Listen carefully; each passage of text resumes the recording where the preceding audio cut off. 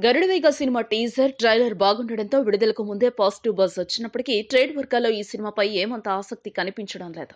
చాలా తక్కువ థియేటర్లోనే ఈ సినిమాను రిలీజ్ చేశారు. ప్రేక్షకులు కూడా తొలి రోజు మార్నింగ్ షోలకు ఎగబడిపోలేదు.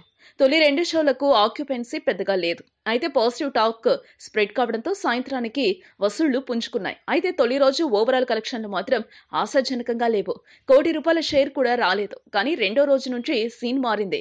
థియేటర్లు, స్క్రీన్లు పెరిగాయి. కలెక్షన్లు కూడా పుంజుకున్నాయి. తొలి రోజుతో పోలిస్తే రెండో రోజు రెట్టింపు వసూళ్లు వచ్చినట్లుగా ట్రేడ్ పండిట్లు చెప్తున్నారు. ఇక ఆదివారానికైతే గరుడ వేగ కథే మారిపోయింది. మూడో రోజు ఈ సినిమా అన్ని చోట్ల హౌస్ఫుల్ కలెక్షన్లతో రన్ అయింది.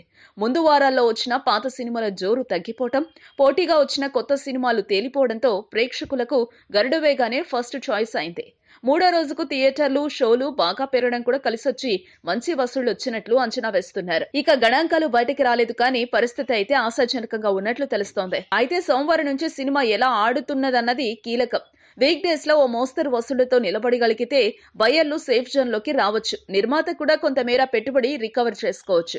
సినిమా మీద 25 కోట్లకు పైగా పెట్టుబడి పెట్టినప్పటికీ బిజినెస్ మాత్రం ఆ స్థాయిలో జరగలేదు. కొన్ని ఏరియాల్లో నిర్మాత సొంతంగా రిలీజ్ చేసుకోవాల్సి వచ్చింది.